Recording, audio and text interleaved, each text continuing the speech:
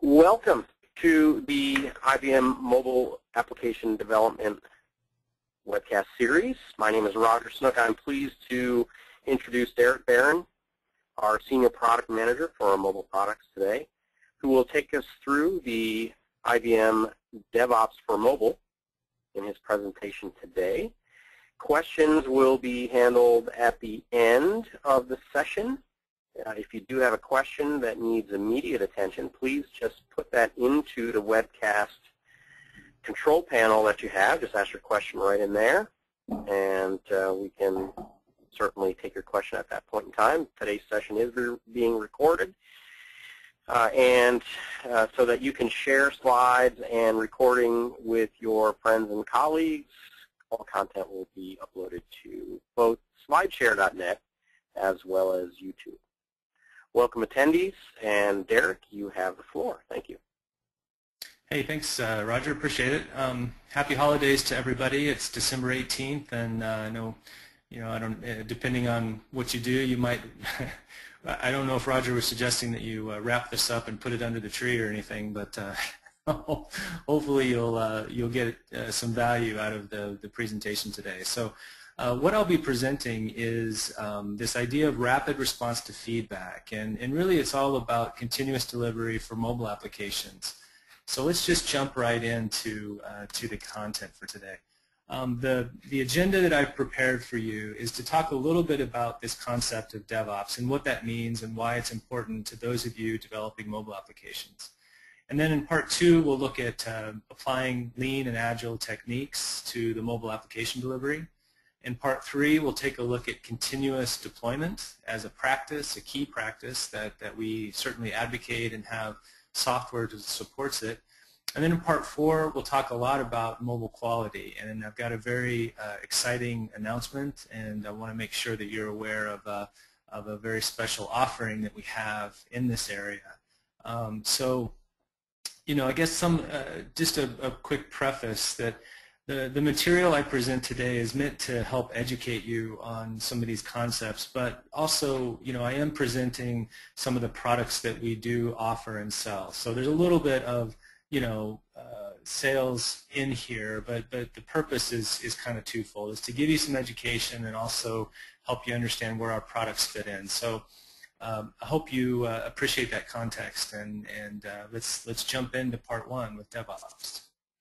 So first of all, I know that if you're building mobile apps out there, you're observing and dealing with some of the major technology trends probably every day. We've got social networks and social business, big data, cloud. These are all things that as mobile developers we're aware of and dealing with on a day-to-day basis. What's critical for those of you that are doing this is how do you deliver software that integrates and utilizes these capabilities? I think that's something that we all think about and are dealing with, every single day. As we move on to the next chart, one of the things that we observe over and over again, and you probably experience this every single day, is just a general, lack of ability to continuously deliver software. So this manifests with, people in the line of business, that, they feel frustrated because it takes too long to get things out the door. The development team is usually, these days, for mobile, is almost always doing, lean and agile processes, but even as fast as they can go, the problem is the operations team is on a completely different time scale and frequency. They're focused mainly on how to make sure that systems are stable and compliant and operate well, and sometimes these agendas just don't really meld together very well. And thus we have all these challenges that 70% of budgets are devoted to maintenance and operations, and it takes a month or 2 months to deliver even a minor tiny change in software development, mainly because getting it out the door just takes forever.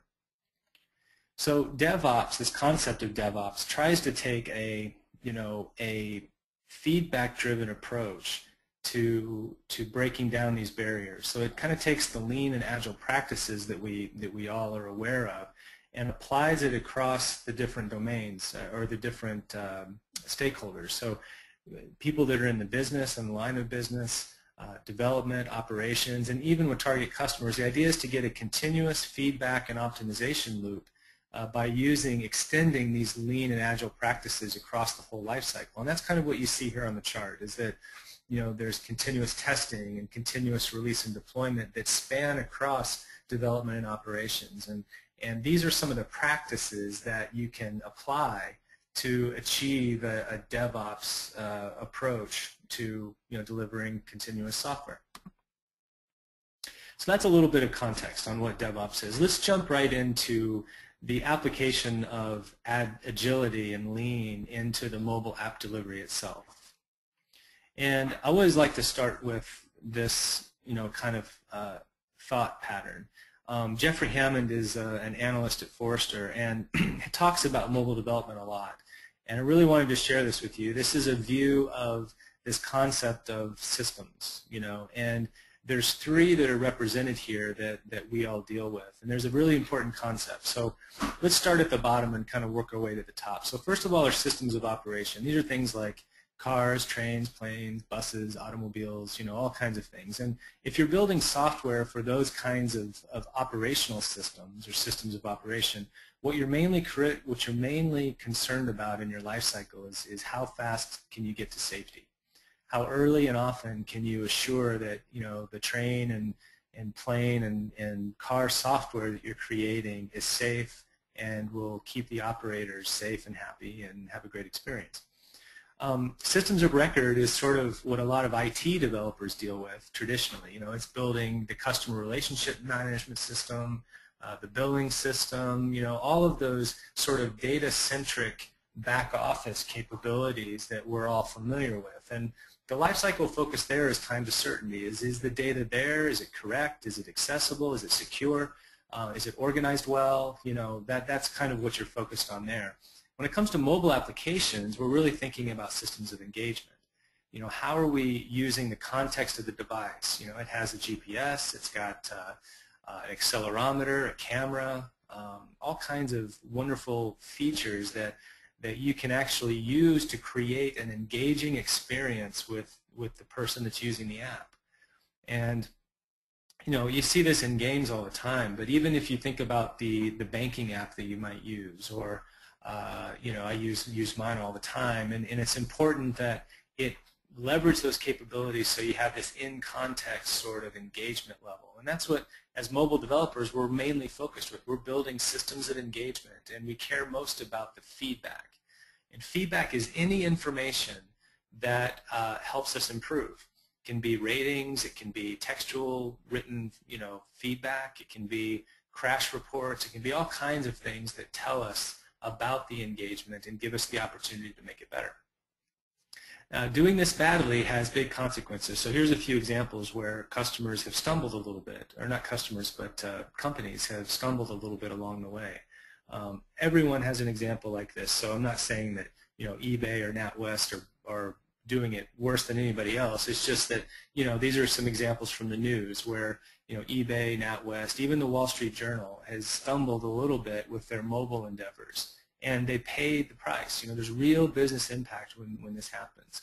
Facebook is well known for totally revamping their mobile application because they weren't getting they weren't getting usage and driving business through it like they wanted. And nowadays, they attribute, I think the last thing I saw was something like 40% of their revenue is actually driven through their mobile channel now, and they have a wonderful mobile app, as I'm sure all of you are aware of and use. So this brings us to the point that the very best mobile apps evolve rapidly in response to feedback and needs. So here's a great example with Air Canada, a business type of mobile app, right? We're not talking about games here today. You're not building games. You're building, consumer and business apps for your company that engage with people. And so that's what we're talking about. And Air Canada is a good example. With IBM's help, they've increased customer loyalty. They've, whoops, my screen changed. They've had an 80% reduction in their check-in costs, and they've had a 50% reduction in the time required to launch new services. So part of this was building a great mobile app and a great experience, but part of it also was the back-end infrastructure that supports all these changes. And by focusing on feedback and understanding what the feedback was in all the different forms, they've been able to really build and maintain a high-quality mobile application. Another example is a #1 U.S. digital bank, and they estimated early on that 40% of their future business would actually come from mobile accessibility through mobile apps, and they really wanted a way to build their mobile apps for multiple platforms at the same time without sort of having one team for Android and a totally different team for iOS and a totally different team for Windows. It's a challenge to do, but you can actually do that kind of thing with Worklight, which is an IBM solution for mobile development. And they're implementing Worklight now to help them achieve that goal. So let me tell you a little bit about Worklight. Worklight is the IBM mobile application platform, and what it's really for is for people that are planning to develop for multiple platforms. And also, it is a multi-tier system, so it not only helps you build the client that runs on the phone, the mobile app that runs on the phone, but also the middleware that's needed to do the secure mediation between all your back-end systems. So it's standard-based. It's actually built right on top of the native tools. So if you're currently developing with Xcode, for iOS, this builds on top of that. If you're building for Android, using the ADT, this builds on top of it, and it gives you kind of a hybrid programming model that can also build on top of and extend the native functionality. So it really goes beyond something like Cordova that you might use in the open source world, and gives you all of the middleware components as well. So it's very highly rated. Gartner here actually has recognized IBM and Worklight as a leader in the mobile application platforms. You can see it kind of highlighted here in the magic quadrant that they have. So here's just kind of a reference point. There's a lot of different people working on this. IBM has a very strong vision on this, and we've been executing on it, making a lot of investment in helping you guys develop really great mobile applications. Okay, so let's talk about more of the process behind the tools. So why is using Agile techniques attractive to mobile development teams? And it's a great question, because in all of the customers that I've worked with and in all the data that you see in the research, almost without fail, 90+% of mobile development teams are using Agile techniques like Scrum or lean processes and other types of Agile processes, almost without a fail. And they do this because using Agile techniques results in higher quality results, helps you deliver faster, and you're more likely to get the functionality right. So it's an excellent choice. If you're just starting on mobile development, the best thing to do that I could say, based on lots of other experience, is to start with an Agile process. Now, why is that? So let's take a look here at a little more data from Jeffrey Hammond over at Forrester again. He's kind of laid out this sort of this pattern of a typical app release schedule. And if you look at this, it should look very familiar to any of you who've developed a mobile application. So we're looking at a year's time frame here, and it's broken up into these regular sort of internal sprint cycles.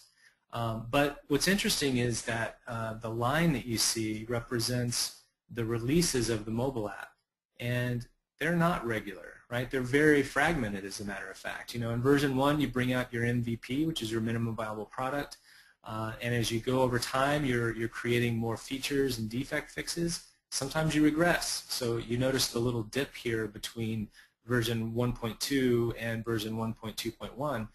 There was a regression and an emergency patch that was needed. By having an Agile process with constant sprint cycles and iterations, you can actually make these regressions and emergency patches more effectively by using your development process and responding quicker to changing feedback. So as a mobile development team, you're not working individually. It's a team effort. So Agile collaboration is really critical. And this is where some of our tools around teams developing in an Agile fashion become really important. So imagine if you had something like our ALM products, which support Agile teams, and it can help you do some basic imperatives. Number one is to improve quality with lifecycle traceability. So imagine if you had the ability to look at a build that you created, and see the test results and all the work that went into creating it, meaning that you could take that build and you could see what are all the work items that went into it and all the code and versions of code that went into that work. And you could have complete traced visibility across that entire cycle. That's what we offer with our collaborative lifecycle management solution. Number two is to help you accelerate your time to delivery with real-time planning. So, if you're going to respond to feedback, you have to make changes to your plan in real time or almost real time. So the concept in Agile, of course, is that you have a sprint, and the sprint is fixed for a certain amount of time, like a week or two. At the beginning of a sprint, you always take your backlog, and you figure out which ones are you going to do first. Based on feedback, you can do real-time planning to massage that backlog so that what you're delivering better meets customer expectations. And then the third thing here is this imperative around improving your product value with in-context collaboration. So the reality is that you and your fellow teammates may or may not be, co-located. Hopefully you've got the luxury of actually being co-located, where you're literally looking at your developers and you've got a dashboard hanging over you guys, and that's ideal, right? And there's a lot of customers I work with are able to do that, but not everybody is. And even if you are co-located, it's really useful to be able to maintain in-context information about the work you're doing. So if you and I are having a conversation about a new feature, it would be great if we could annotate and document our conversation right within the context of the work that we're doing. And that's what you can do with this in-context collaboration. We offer this capability as an on-premise solution. You can buy and download our collaborative lifecycle management solution. We also offer it online. So this is hub.jazz.net. This is where we offer it hosted as a cloud. It can be a public or a private cloud, depending on what you like. So this means you don't have to download and install software and configure it and maintain it. We do that for you, and you can get it all over Jazz Hub. So through the rest of the year, it's actually free for private projects. In 2014, we intend to start charging for private projects, but there'll be some different modes you can go there. The public projects are free, and they will continue to be free. So if you've got a public project you want to work on, or you just want to try it out, this is a great way to do it. So hub.jazz.net. And our ALM solutions, by the way, are leading solutions. So here's some data from the market scope for application lifecycle management. You can see that our solution was rated as a strong positive as compared to other offerings in this space. Okay, let's move on to topic 3, which is continuous deployment. And this is really all about a very important practice that we really see helping people develop or deliver software faster, mobile applications faster. So here's kind of the basic concept, is you want to be able to enact kind of this continuous process of building and testing, because what that gives you is very usable builds faster. So kind of the Mickey Mouse diagram here is depicting a Scrum process, and you're probably familiar with this, but every time you do a sprint, you're going to have an output. In fact, during the sprint, you'll have lots of builds that you want to test. And so every time you have a continuous integration build, you'd like to be able to take that build, distribute it onto the device targets that you're targeting, and also the middleware that you might have, install it into the set of emulators or devices that you're wanting to test against, and then perform some automated and manual testing against it. And so this is the idea of taking continuous integration and extending it into continuous testing. It's a very important practice. So let's talk a little bit about continuous integration. So our collaborative lifecycle management solution in Jazz Hub is built upon Rational Team Concert, or RTC, as you see here. So Rational Team Concert allows you to perform continuous integration. You can use our build system, or you can actually integrate it with your own build system that you might be using. But it gives you this Ant-style build script, and you can integrate with Ant-specific tasks. We also have custom scripts that help you work with Worklight and mobile tasks and mobile SDKs. So this gives you a build engine so that you can continuously integrate changes that the team are making. On the next chart, I wanted to kind of explore a pattern with you, because we see this over and over again. So there's sort of a pattern of people developing mobile applications, and what we see is that you kind of have your systems of engagement, which is like your mobile app, and this is being deployed rapidly, rapid deployment cycles. And then in the middle part, you have typically your cloud-based web deployments. So these are deployed frequently, but not quite as frequently usually as the mobile application. And then down below are the systems of record. And the reality is that an application, a full system, involves all three of these components at least. And so coordinating the deployment of these into your testing environments and your pre-production and then post-production environments is really challenging. So this is where we've introduced deployment automation for DevOps and even for mobile DevOps. So this is, you may be aware that IBM acquired a company called Urban Code, and we've now released the IBM version of this called the IBM Urban Code Deploy version 6.0. There's also IBM Urban Code Release as well, which is, but I'm going to focus here on deployment automation. So we'll focus on Urban Code Deploy. What this allows you to do is to set up a completely, or almost completely, depending on how many manual tests you have, but the idea is to automate your deployment process, to describe the processes and to use one of our more than 100 plugins to various destination systems to actually automate that process. Now, one of the things that we've included that's mobile specific here is integration with Worklight. So if you're using Worklight, which I talked about earlier, you can completely automate the process of deploying your builds onto multiple different environments for testing. So this plugin allows you to automatically deploy your Worklight build outputs right into the Worklight instance that's running on one of your environments. So you might have a development environment, an integration environment, a test environment, a production environment for Worklight. Those are all distinct different instances of Worklight and all the other stuff you have running, right? So what this automation does is it helps you to automatically deploy from the development environment into those as you're making updates and changes. All right, let's go to topic number 4, which is really about quality and feedback. So this is a really important topic, and it ties back to deployment. So you might be deploying super fast, and hopefully you are if you're using automated deployment. And what you'd like to do is quickly get an assessment of how things are going. So you want to do super fast builds, super fast automated deployments, and then you want to get feedback super fast as well. So the feedback you want to get is all about quality, and you're looking for, what do mobile testers need? Well, they need to be able to manage the testing that's happening. They need to do some level of manual testing. There's just no substitute for manual testing. Manual testing is important because it actually is the best way to get the human perception of quality. How does it feel? Does it work well? Do I like it? Those are really important things that you can never automate.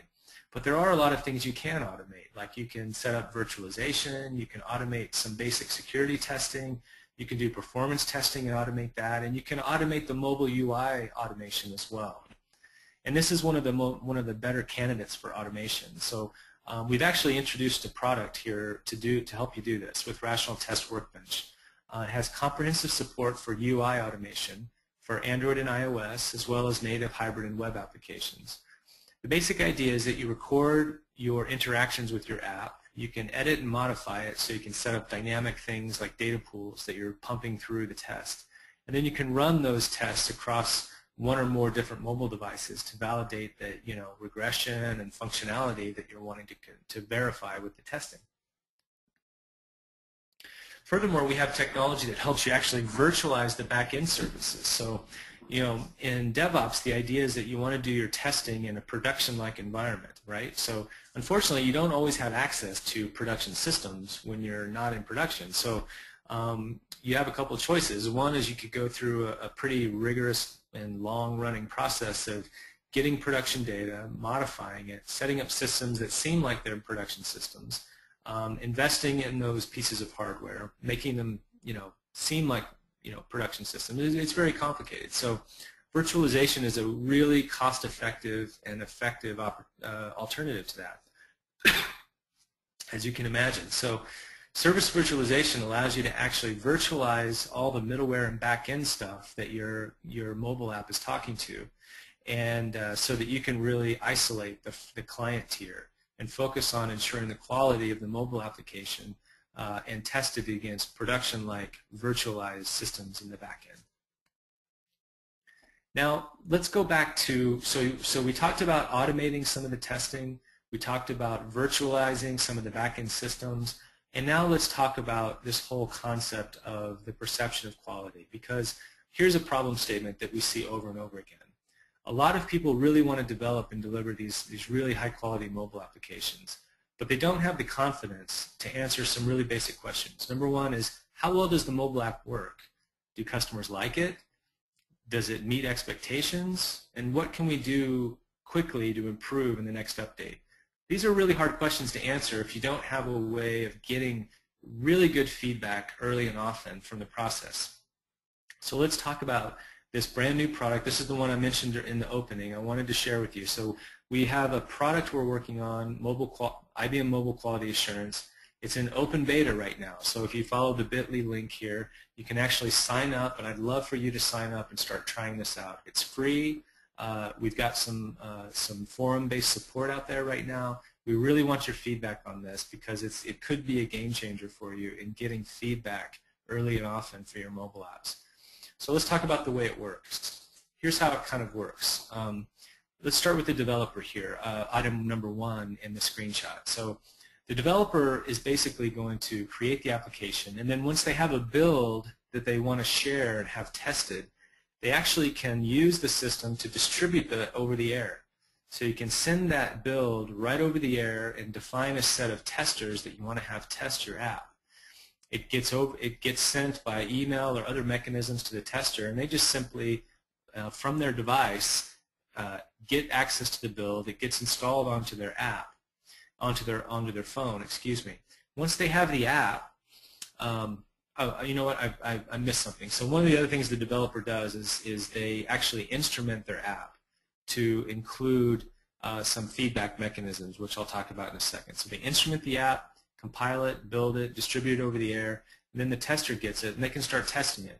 So as the tester is testing the app, you know, if they find a bug or something that they want to provide feedback on, they can shake the app, and up will pop a dialog, and they can, you know, provide textual feedback as well as sort of circle an area on the app if they want to. They can annotate what's going on, and then when they send the feedback, the instrumentation will actually provide a lot of extra information, like what is the phone you know, parameters at that time, what's the phone context, how much memory was there, what was the battery level, what was the network access looking like, you know, all kinds of contextual information to supplement the bug report so that the developer has all the information they need to really understand what's going on. Also, as the tester, as they're using the app, if it crashes, the system will automatically send detailed crash information back to the developer as well, so they understand what's going on with the device and testing. As the app gets promoted and launched, it goes out to actual end users of the app. You can instrument, in that case, for a very lightweight instrumentation. And the end users can do the same thing. They can shake the phone, provide feedback. In this case, it's in-app feedback. So you're not waiting for an App Store review. You're actually giving your end users the ability to give you feedback right from within the app. And again, if it crashes, you have the option of getting those crash reports coming back to you if you want to. So this is getting a feedback loop very quickly back to you.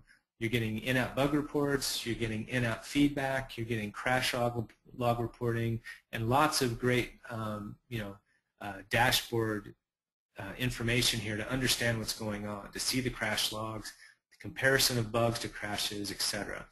So this is a really great way to do it. Another piece that we're adding into the beta, which isn't there at the moment, is sentiment analysis. So this is kind of more for the digital marketer, or you know, maybe if you're the leader of the app. What you're able to do is actually go out and see an analysis of the App Store data.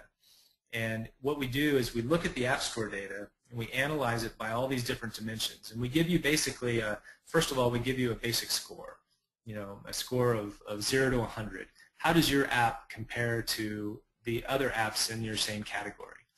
So you get your score, and then you can drill into that and see all kinds of dimensions of information about your app. And actually, you can even look at that and compare it to earlier versions of your app, or even look at competitors and see how things stack up. So this sentiment analysis is another piece that is coming in the beta. It's not there right now, but it will be coming. So I hope you get a chance to try this out. This is easy to use, really get you some feedback early in the process, and we would love to get your feedback on how this works for you. We really want this to be an enjoyable and very useful product for you. All right, so with that said, let me just start to conclude here. So we actually advocate that you combine strategies to reduce your time to feedback. So on the left-hand side, part of it was doing this continuous build and test process.